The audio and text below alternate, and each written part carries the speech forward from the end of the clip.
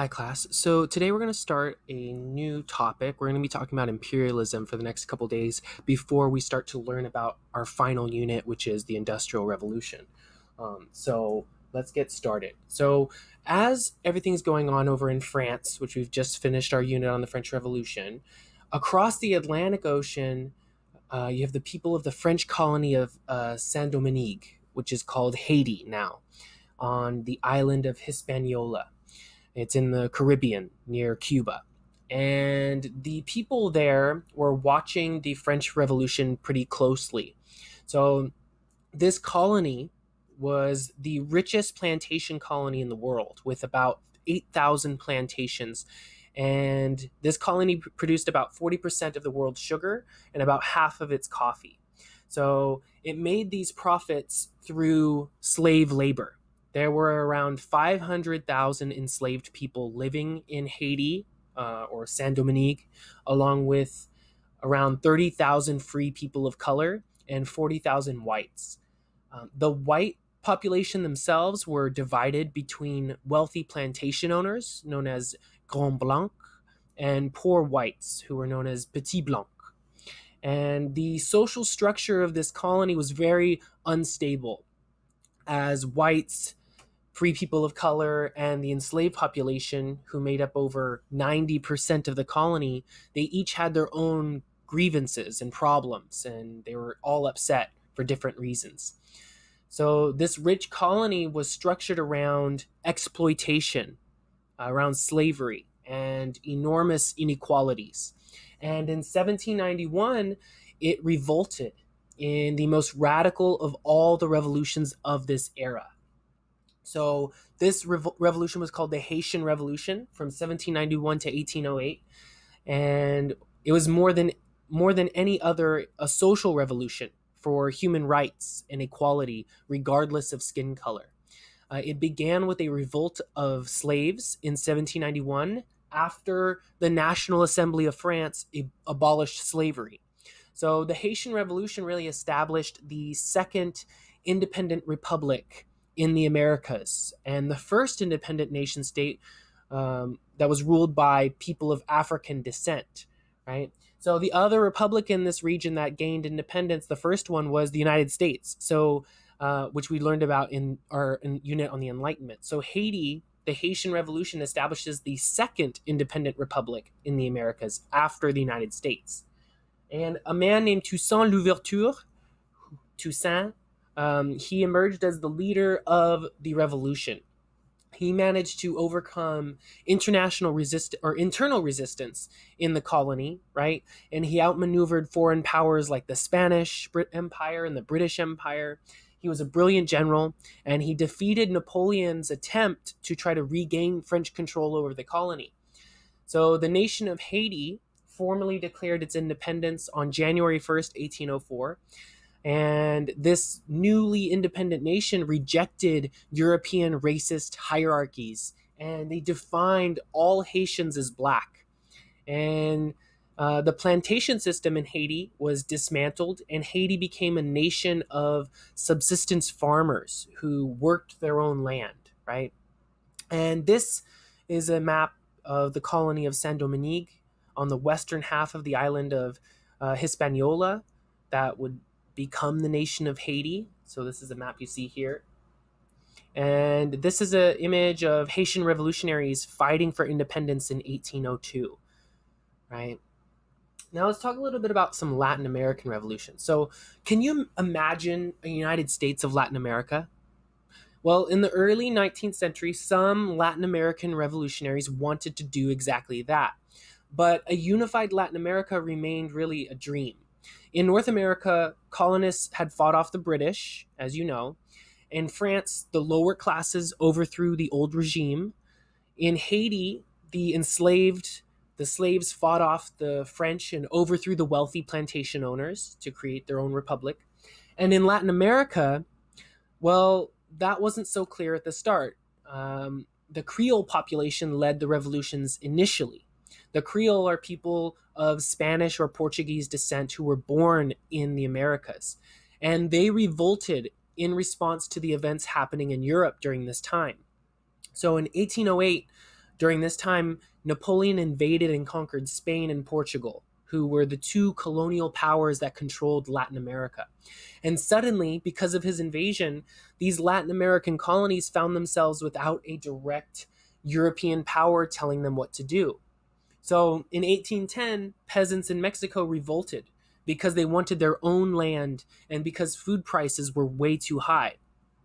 Two priests named Miguel Hidalgo and Jose Morelos led the insurrection, the rebellion, but it was eventually put down by wealthy Creole landowners with the support of the Catholic Church.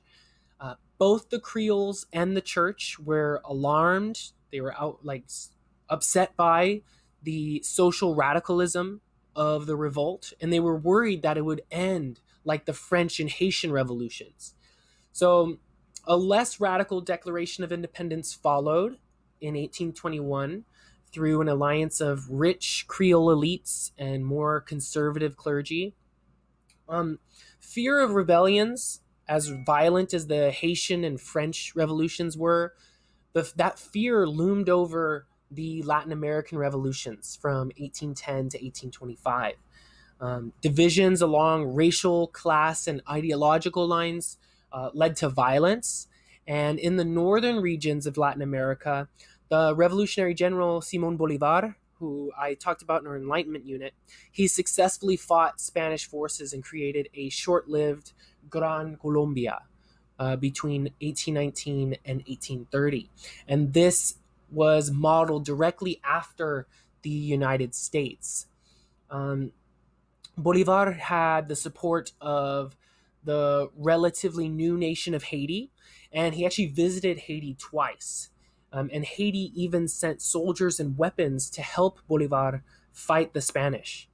Another liberal revolutionary was Jose de San Martin, and he led a revolt against the Spanish as well, but he did that in southern Latin America. And, these revolutions that I just talked about, they did not necessarily lead to long-lasting constitutional republics. They were actually soon replaced by rulers who cared more about getting their own power than they did about the liberal ideas of the Enlightenment that, allowed them to rule in the first place. So some of these new rulers that would replace Simón Bolívar and José de San Martin, they ruled on the basis of populist politics, family networks, and military strength. And here is an image. This is José de San Martin being received by the Congress of Buenos Aires in 1818. So he's one of those liberal revolutionaries. So even though each of these revolutions that we learned about the American Revolution, the French Revolution, and now you've kind of learned a bit about some Latin American revolutions and the Haitian Revolution. Even though they all had their own origins, their own causes, important figures, and results, they were all tied together by three things. First, Enlightenment ideas and ideals inspired all of them. Second, each revolution rejected rule without representation. And finally, they were connected by economic and political networks. It's not as if all revolutions challenged every issue. The Haitian Revolution was definitely the most radical. The others resulted in political change rather than social or economic change. But nevertheless, this was an era in history that led to the creation of new nations and the beginning of the end for the old regime in Europe and European colonialism in the Americas. So now let's talk a little bit about what happens after. We have these new nations, right? And we still have those European empires that are out there. They haven't suddenly just disappeared. But things are going to change as we move into the 1800s. So the world in 1880 was made up of both nation states, like the United States, Haiti, right? And empires, the British Empire, we have the German Empire, the French Empire. And as you've learned, once that idea of sovereignty seems achievable, it goes viral, right? So once they saw the American Revolution, once they saw the French Revolution, other countries, like countries in Latin America, like I said, and Haiti, they realize like, oh, this is possible. We can do this. And this idea spreads around the world. So people around the world were increasingly driven by a nationalistic feeling to have their own countries, their own nation states. And this meant that some empires were slowly breaking up. At the same time, though, many great imperial powers still held on to colonies, as in South Asia and in the Caribbean. Nearly all the industrialized states had hit the pause button on empire expansion by this time, and they're happy to kind of stick with what they already had.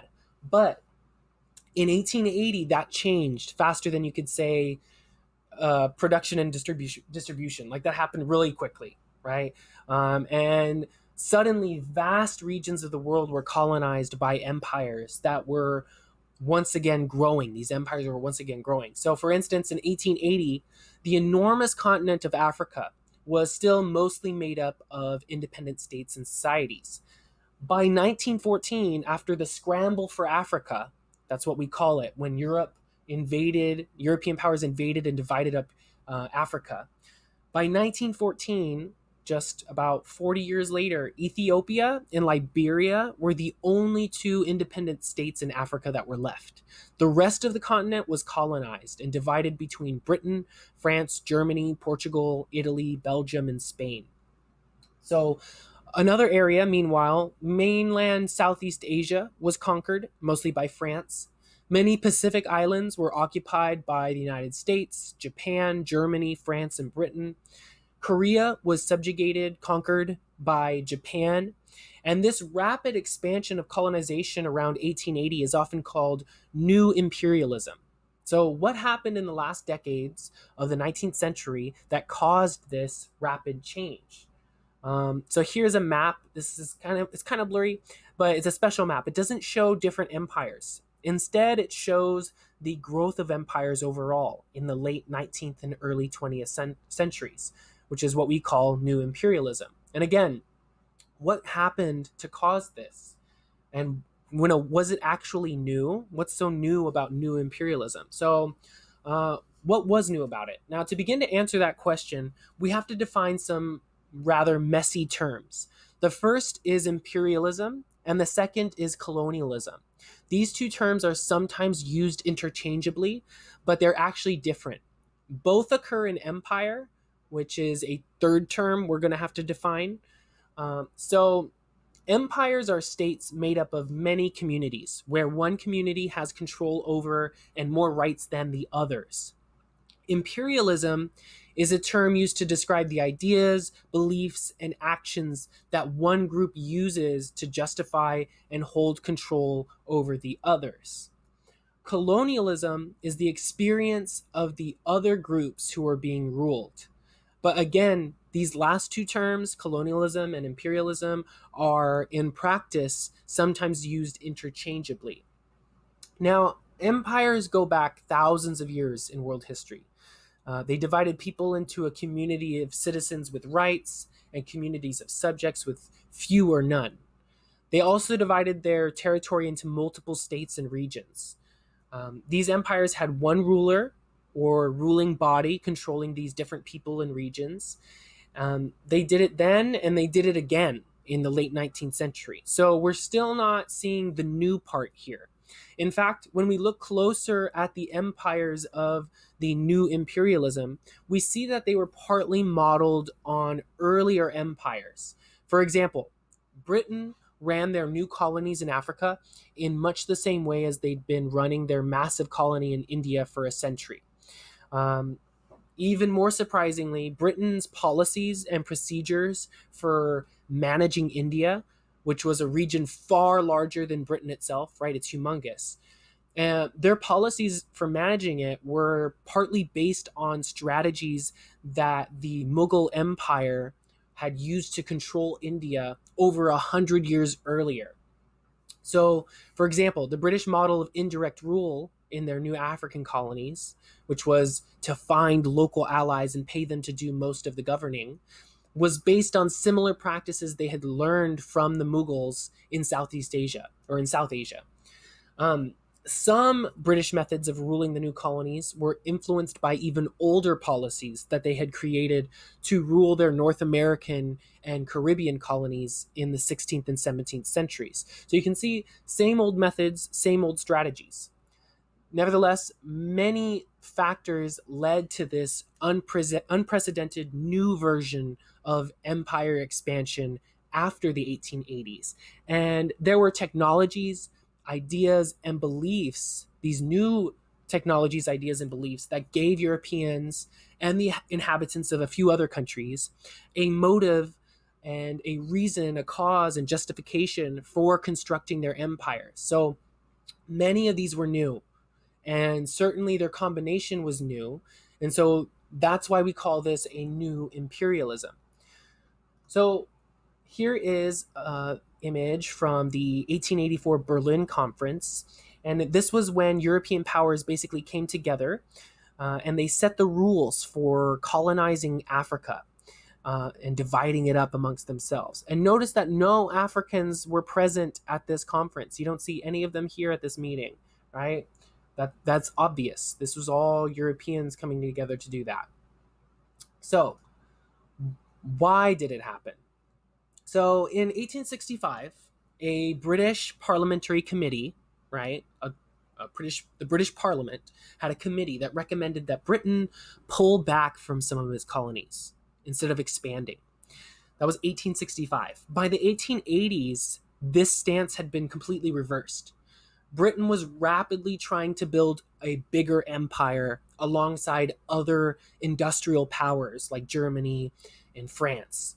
So why were they and many other nations, like the ones I just mentioned, so eager for getting more colonies? And in order to understand new imperialism, we need to look at many factors, not just one. And so they each kind of play off each other in important ways. The changing elements that allowed for new imperialism include technology, industrialization and capitalism, racism, nationalism, and what I call men on the spot. So I'll begin with technology. So before the late 19th century, so before the late 1800s, European countries and Japan couldn't conquer much of the tropical world, right? When I say the tropical world, I mean, literally the countries in the tropics, right? With the rainforest and stuff. Those countries, Europe and Japan, they were held back by disease. But they were also large organized societies in many of these regions in the tropics. And they were pretty well armed with low-tech but effective weapons. So even if invaders had been able to take vast areas, slow communication systems would have made ruling these areas very difficult. And all of these problems were addressed and changed when several new technologies appeared. New medicines made it possible for Europeans and white Americans to survive malaria and other tropical diseases. So they were able to go to those countries and invade them. The machine gun and other new weapons gave conquerors a big military advantage. Telegraphs, trains, and steamships reinvented communications, made communication easier and better and more efficient, and travel better as well, which made it easier to rule these bigger empires. So that's one reason why new imperialism happened. The next one, industrialization and capitalism. So this high-tech wave came about mostly out of industrialization. And this gave Europe, the United States, and Japan these big advantages. And it created some problems. The growth of factories in industrialized countries meant that their businesses had an increasing demand for raw materials and resources. So Korea, the African continent, and Southeast Asia had almost no factories, but they had plenty of raw materials, right? Resources. So since imperialists were also capitalists for the most part, they needed customers. They needed people to buy their stuff for all this great new stuff they were making. They went for a kind of 2-for-1 deal by conquering these territories that could both provide them the raw materials that they needed to make these things, and by conquering these territories, they could have a population who would then have to buy their finished products. So that was another reason why these countries went out and conquered and took territories. The next one is racism. So existing misconceptions about race, many of them which emerged with the Atlantic slave trade that you've learned about in previous history classes, they were becoming more solidified in this era. Many people within these big imperial powers believed it was their right to rule over people that they thought were inferior. Within their own societies, there was already some level of racial segregation. So, for example, in the United States at this time, post-slavery Jim Crow laws tried to reduce the freedoms and rights of African Americans. And when applying these superior, inferior, racist ideas to ruling people overseas, some even justified their invasions as if they were doing them a favor. So they viewed empire expansion as a civilizing mission to try to supposedly improve the lives of the quote-unquote uncivilized and inferior people that they conquered. So they believed they were going to be able to civilize them. That's another reason why new imperialism happened. Now, nationalism. You may remember that nationalism began with the idea that all people should, have the right to rule themselves through their own government, right? And, it's extreme devotion and loyalty to one's nation, right? But nationalism could be twisted to the idea that one's own nation was superior to other nations, and therefore they had a right to rule over them, right? So it could also create, nationalism also created a competitive attitude among nations. So in this era of imperialism, new imperialism, nationalism pushed the governments of Britain, France, Germany, and other European powers to compete with one another, first in Europe, right? And then around the world. So nationalism motivated imperialists to take new colonies before their competitors could get there and take them themselves. So men on the spot, this term was created when writers paid less attention to women in history. But in hindsight, it may not be an achievement that you'd really want on your resume anyway. Everything we have mentioned so far was the result of big trends in the organization of societies. But sometimes power shifted because of one person or a few people. So in some cases, new colonies were carved out because a general, for example, or a businessman who had employees with guns, they just went out and grabbed some new territory, often because they were greedy or wanted glory. And there was no one there to stop them. And this happened way more often than you might think. So each of these factors played a role in the new imperialism. The big global trend that had industrial powers rushing to claim new colonies depended on the interaction of these factors each time a new colony was created. So, for example, a typical man on the spot likely used new weapons, technology, right, to conquer people he thought were inferior, which is racism, right? To expand his business, which is motivated by what? Industrialism and capitalism, and be politically rewarded back home for making his country proud, which is what? Nationalism, right? So the situation in those colonies was also influenced by local factors. So we will talk a little bit about that. How were locals organized to resist this? How did they react to this?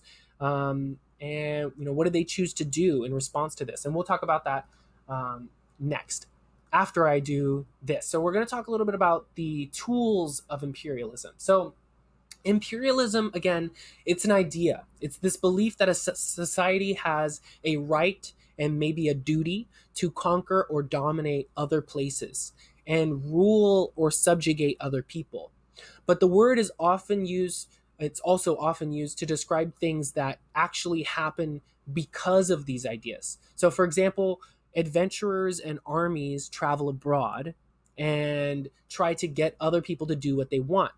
Sometimes they do this without actually conquering and claiming control of these other communities. And we call this informal imperialism because there's not a formal claim to sovereignty or the establishment of a colony. Sometimes territories and people are actually conquered and a colony is established, creating another set of practices that we usually call colonialism. In all of these cases, right, no matter what, people's lives are changed and sometimes taken, right, killed. So imperialism starts as an idea, but it has substantial consequences. So, how does all of this happen? What are the physical tools, instruments, technologies that help turn imperialism, the idea, into the imperialist practice of colonialism? So, we're going to look at a few of them right now. So, the first is ways of thinking about the world. Of course, the first tool of imperialism is just the way that pro-empire thinkers saw the world. You know by now that, as I've said in this lesson, in this 19th century, empire promoted a variety of ideas. There was the belief that the people of the world could be divided by race and that some races were better than others. There was another similar belief that some people were civilized while others were barbarians or savages who could be supposedly upgraded to civilized if they were taught to act differently. So this encouraged the attitude that the imperial society should kind of act like a father, teaching and disciplining the supposed children of the colonies, right? This here on the right is the Navy Leagues of Britain.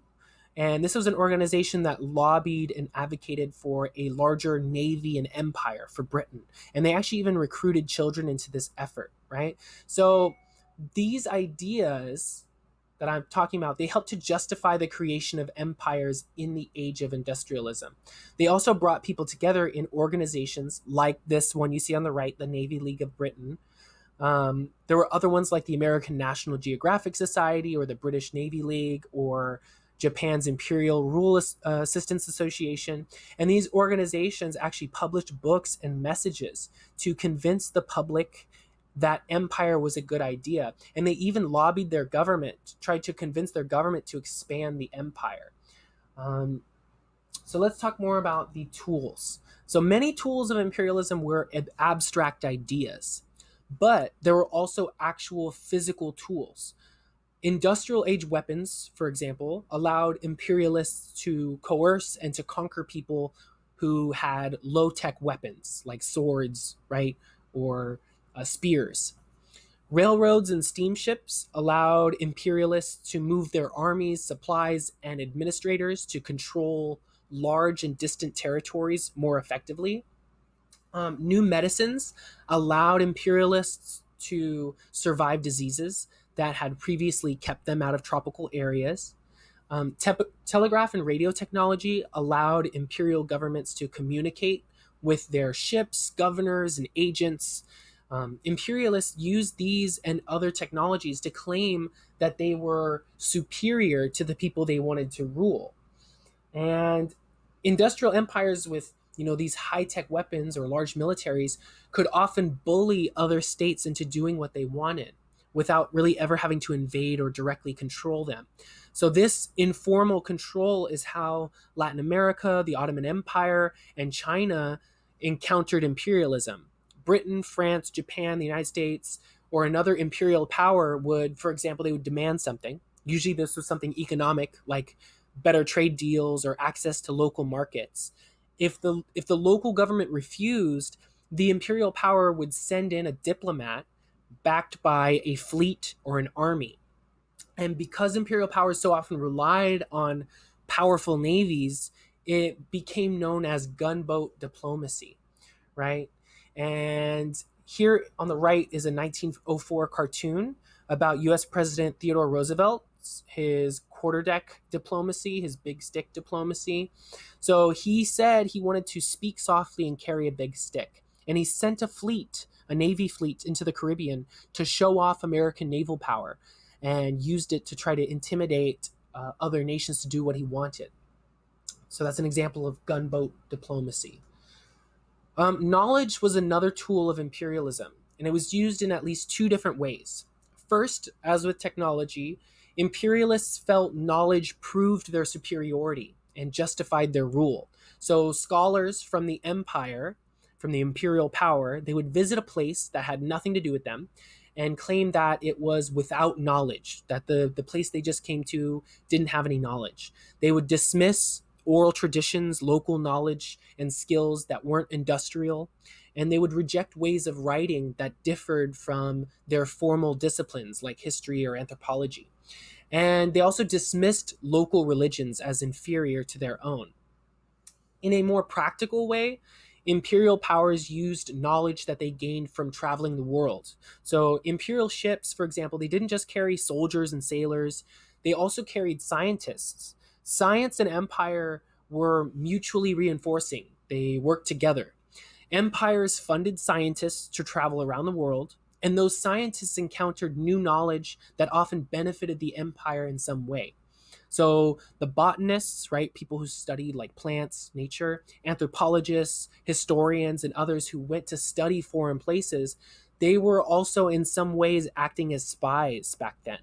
They gathered knowledge about valuable resources as well as about local politics and society and culture and conditions. And it allowed imperial armies and governments to march in and to know how to rule these places. Once a colony was actually conquered or acquired, a new set of tools came into use. These were the tools of administration and bureaucracy. So, colonial powers, colonial administrations would create laws and systems of government that locals had to follow. Colonial subjects could not argue for what they needed or appeal a bad situation unless they followed these laws and used these courts. But the courts were often unfamiliar and really didn't use the local languages. So this gave the colonizers a great deal of power since they made, interpreted, and enforced the laws. So local people could sometimes create pressure to change the laws, but usually they didn't have a lot of success doing that. Money was another important tool of colonial rule. So colonialism brought conquered people under a new capitalist industrial system. So colonial subjects suddenly, they had to work for wages and pay taxes. Many were perfectly happy to try to ignore the colonial government if possible, but they were still forced to pay taxes. So to pay taxes, they needed money. And to get money, they needed to work for the people who had it. And who had that money? Mostly companies that were run from the center of the imperial power. These companies wanted to make profits and pay as little as possible to workers. Some ran, for example, the big rubber plantations of Southeast Asia. Other companies bought the products that local people made. In West Africa, the price of cocoa was set by a board that was dominated by the big chocolate companies like Nestle and Cadbury. And obviously, they wanted to pay as little as possible to the cocoa growers to keep costs low and profits high. The companies, on the other hand, they paid very little in taxes, right? Whereas the colonial subjects, the people living there, actually had to pay tax, unlike the companies. The colonial administration made its money by taxing local people, by taxing local populations, or putting import taxes on manufactured goods going to the colonies. So goods would cost a lot for the local people, for them to buy things at the market. In particular, locals had to pay extra for goods imported from countries other than the imperial power. So, for example, British colonies put big taxes on goods coming to India from Japan or France. They wanted all the sales to go to British companies only. At the same time, these taxes helped pay the soldiers and administrators who ran the colony. Let's talk a little bit about indirect rule. I kind of mentioned it earlier. So colonies were expensive to run. Labor was cheap, but salaries for imperial administrators and soldiers were actually pretty high. Colonial administrators needed a tool for keeping down those costs. Rebellion was also really costly, right? So administrators needed to prevent unrest the best that they could. And the method that they came to use is called indirect rule. And this was a strategy learned partly from the British experience in India, who in turn had learned from Mughal rule in South Asia before them. So indirect rule meant finding some locals, some local people, and appointing them at much lower salaries than Europeans or Americans. These locals would act as clerks, soldiers, and minor officials under the supervision of citizens of the imperial power.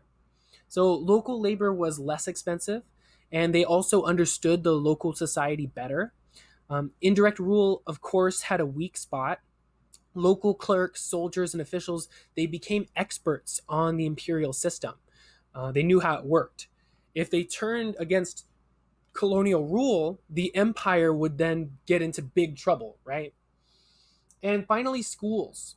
In the colonies, schools were set up mostly to train locals in basic skills so that they could serve as clerks, soldiers, and officials. They were to learn adding and subtraction, reading and writing, and the language of the colonizers. But schools did something else as well. They taught locals all of those ideas of imperialism. They taught them that they were inferior, that they were less civilized, and that all important knowledge came from the imperial power. This method was especially used in the colonies of European states. Again, there was an ironic problem here. Once people could read in the languages of Europe, they could read European thinkers, Enlightenment thinkers, who argued that everyone deserved liberty or equality. And so the local people then could use that to evaluate colonialism's legitimacy and question it, right?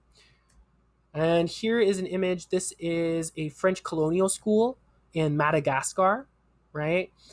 And does it really look like the students, like they're getting exciting, enriching, and affirming learning here? Probably not. They look very sad. So you see, everything comes back to ideas. Imperialism was a set of ideas that inspired actual practices and policies in the real world, mostly colonialism. And these were extremely unjust practices in many cases.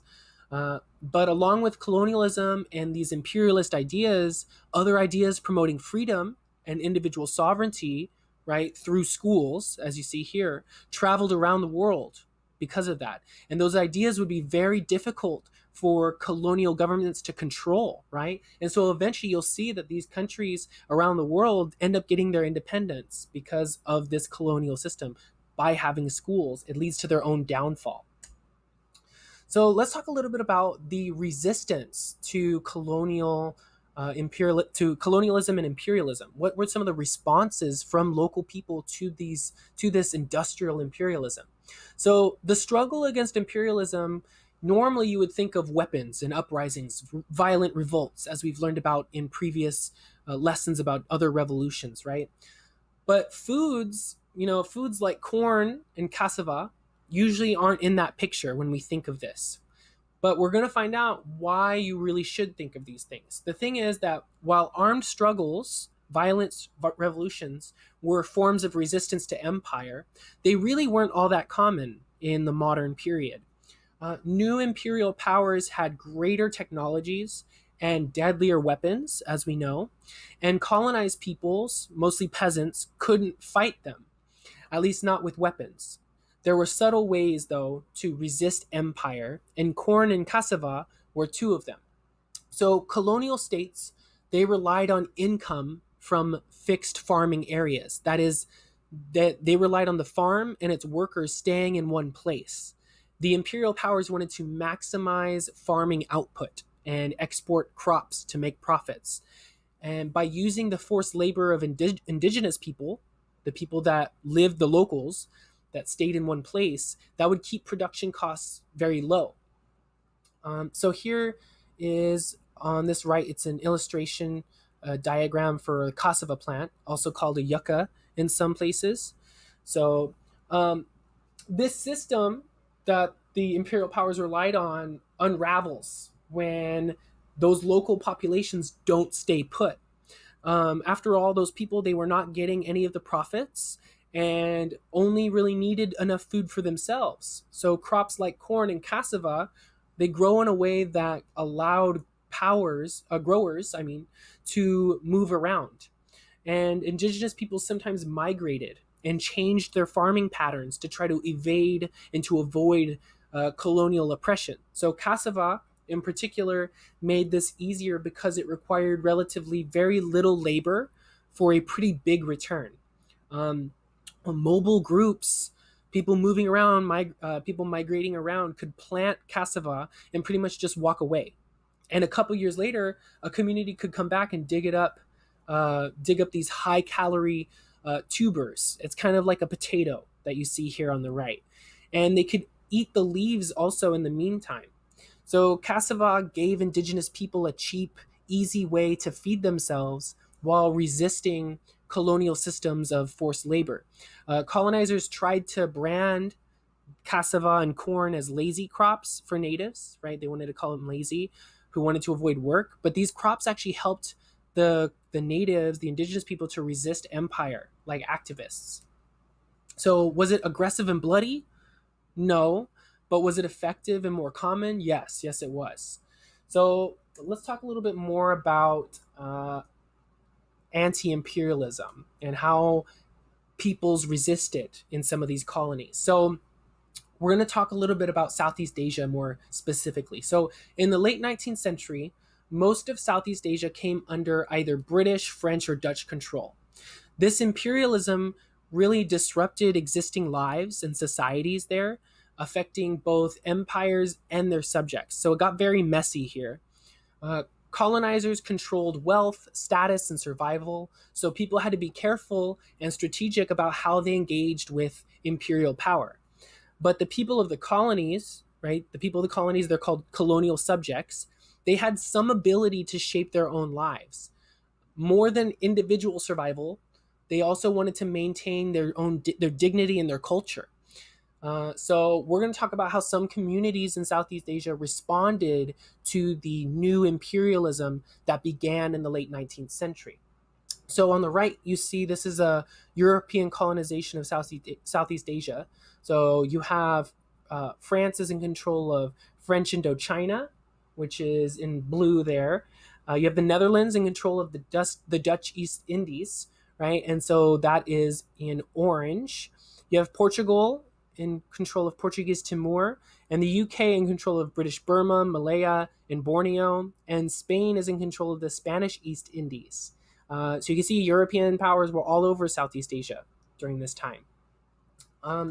French Indochina, in particular, was the colonial name for French-occupied areas in Southeast Asia. So in the late 19th century, the French actually invaded the places that are now called Vietnam, Laos, and Cambodia. And European missionaries and merchants had already established some presence there. But in the late 19th century, you see the French invade. So colonial maps can be kind of misleading, though. Conquering a territory is not the same as truly controlling it. So although the local royal families technically accepted colonial rule, the French were met with constant mutinies and peasant uprisings and rebellions, which are easily recognizable as resistance. Others, and that was most people, just tried to survive and thrive within this difficult system. So, for example, many Laotian villagers pretended to collaborate with the French while resisting at the same time. So the French believed that they were using local leaders to try to control villages, which was a key strategy in colonial empire building. Remember, indirect rule? But the villages often put fake notables forward who had no real power. Meanwhile, the real leaders secretly ran the villages according to Laotian interests rather than what the empire wanted. And the French had no clue that this was going on. So another example from the city of Hanoi. It comes from the city of Hanoi in Vietnam, what we call Vietnam today. And this is where French construction projects like sewers brought in a large number of rats. And the French decided to pay the locals, the local people, to kill the rats and to give them a small amount of money per rat that they killed. So they just had to really bring the tail in as proof, the people, once they killed them. And people in Hanoi started clipping live rats' tails and releasing the rats back into the sewers to breed.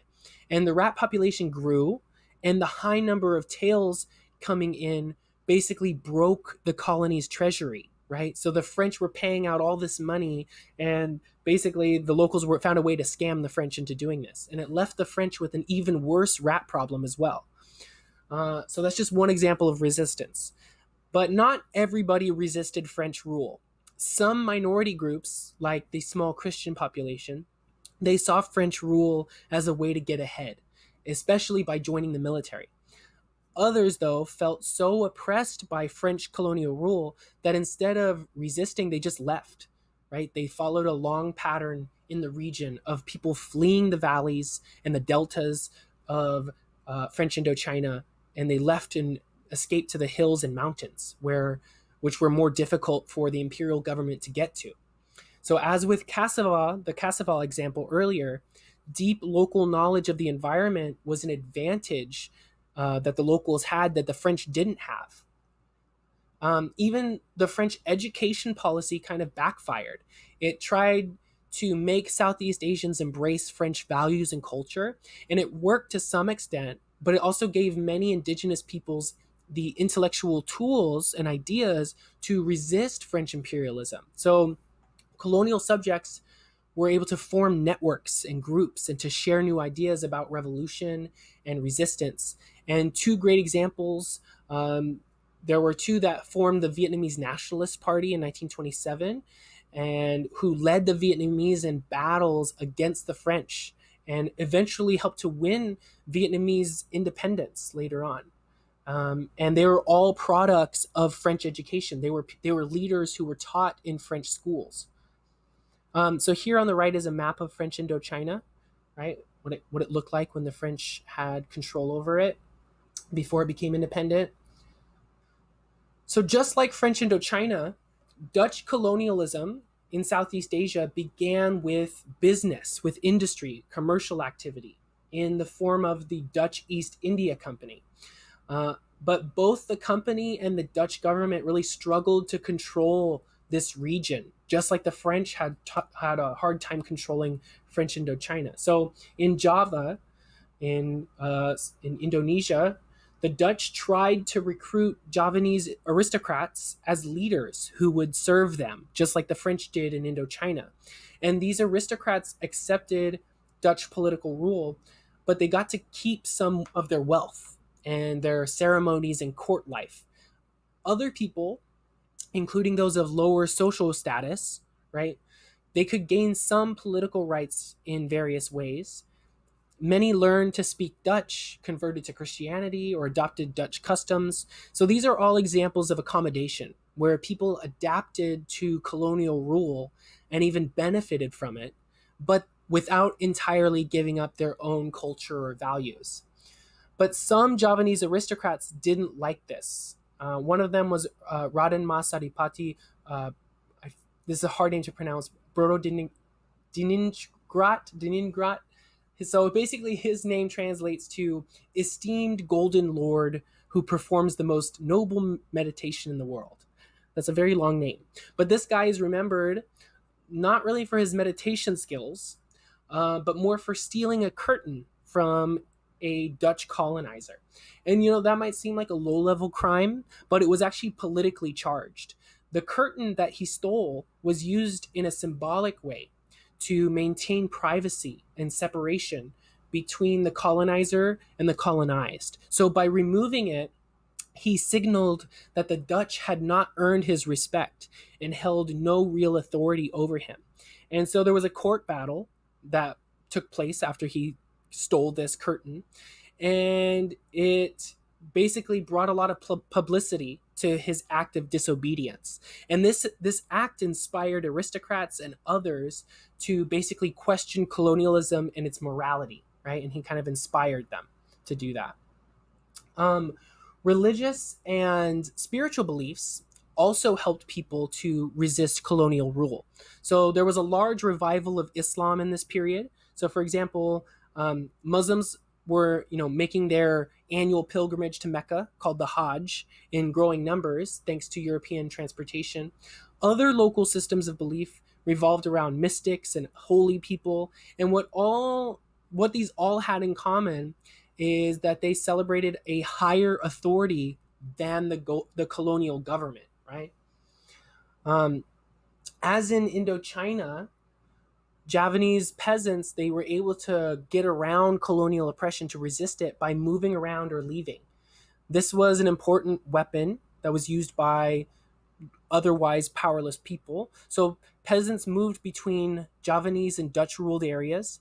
They understood that if they stayed in one place long enough to be counted, it might trap them into forced labor and high taxes. So they moved around a lot to try to resist. They also resisted colonial regulations by purposefully failing to comply. Like, for example, they would inaccurately report, the amount of land that they had or the crops that they had grown, right?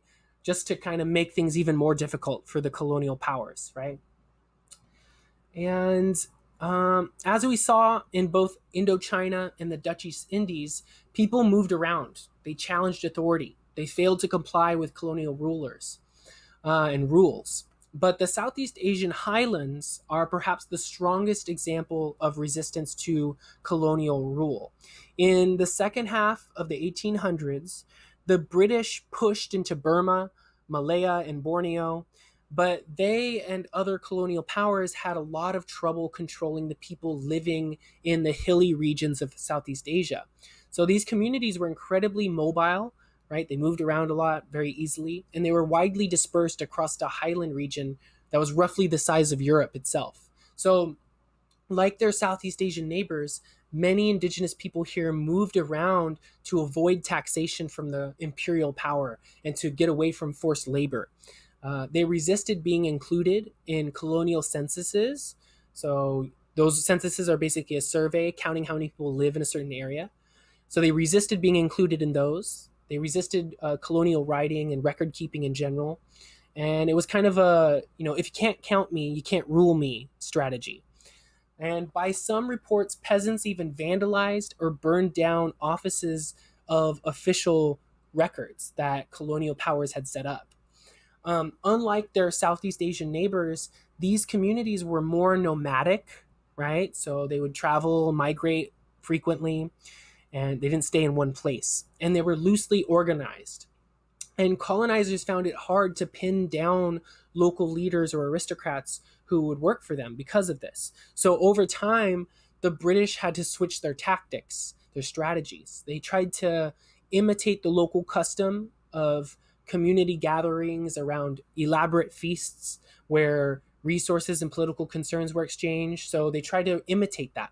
And the British paid for a few of these big parties to happen in an effort to try to win favor and to establish more colonial ties.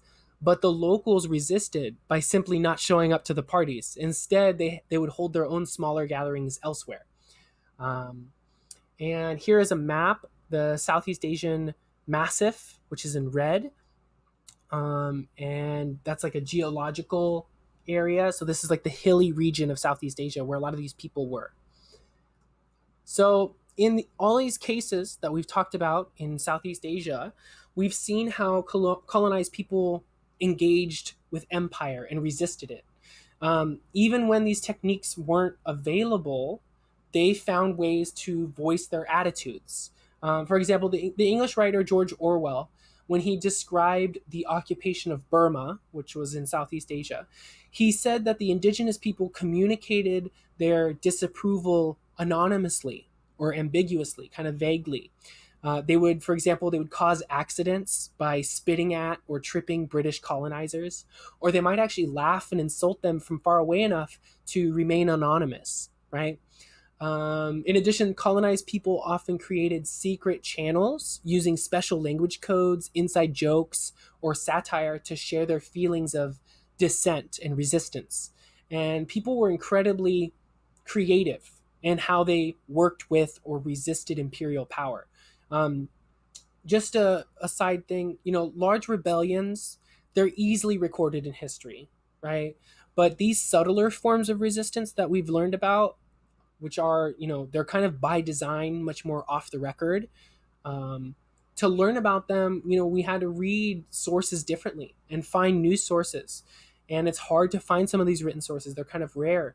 But it's obvious colonized people often express themselves in ways that weren't always easily understood by colonial powers. and are still kind of misunderstood by people today. But they're kind of interesting to see that it wasn't always physical violence or violent uprisings. Sometimes it was more creative ways of resisting the imperial power. So that's going to be it for this lesson. Let me know if you have any questions. I'll be sure to try to help you out.